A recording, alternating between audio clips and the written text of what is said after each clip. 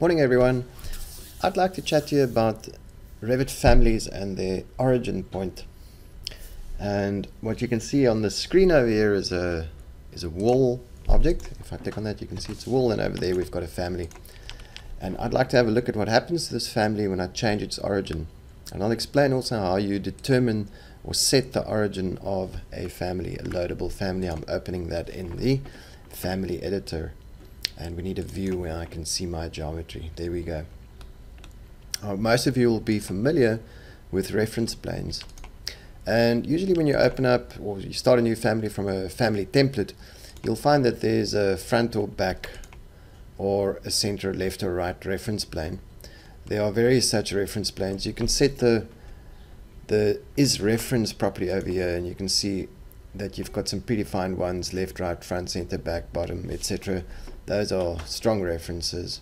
For those of you that don't know what strong, weak, and not a reference means, it's got implications in MEP families, whether they snap into patterns, and when you place families within a file, whether you're able to place them with reference to these reference planes, or whether you have to tab to them, or whether you are not able to select them at all. And those three instances, or those three cases, would be represented by strong references, weak references, and not a reference, respectively.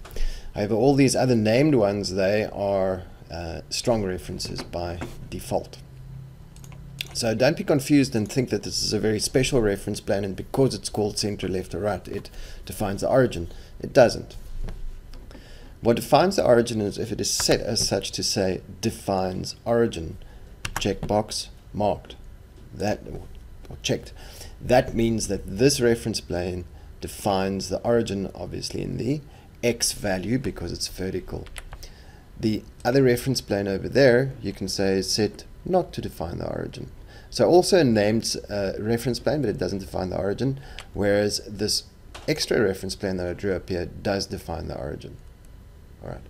Now, if I were to have multiple reference planes and I choose one of the horizontal ones and I set that to define the origin, notice what happens to the original reference plane. It loses that property.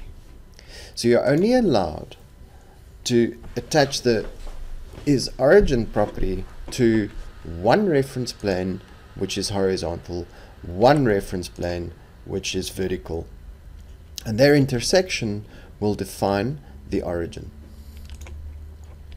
Let's save this family, or just load this family into the project. I'm not going to bother saving the changes, and we can just overwrite the existing version. Can you see how the family shifted? Now that family has shifted because we've changed the origin of the reference, and that is important. So what can you achieve with this? Obviously, when you're modeling up a family, you want to have the origin correctly assigned. But secondly, maybe you want to have the ability to move families around by changing their origins en masse within a floor plan, if that suits you. I'm not sure whether that's really relevant, but that's one other scenario that I can think of. So some of you, like me, might then wonder, okay, we've got these reference planes, and vertical and horizontal reference planes have a meaning, and that's great. However, we should know that we can draw reference planes at angles. Not reference lines, reference planes. Reference lines don't have that property at all. So that defines the origin.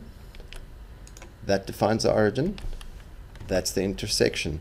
Ah, but look, this reference plane is cutting both those other reference planes at different points, and it allows us to switch on the defines origin. What does that mean?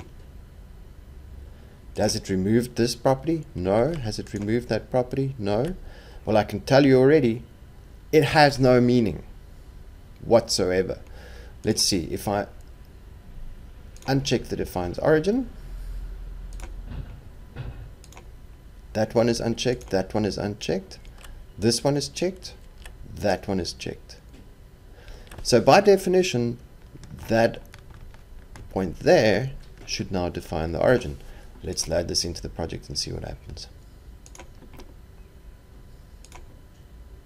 Nothing.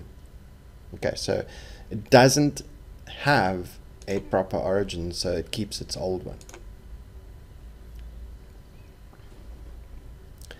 So just remember that inclined reference planes has, although it does expose the property, defines origin, it has no meaning for them.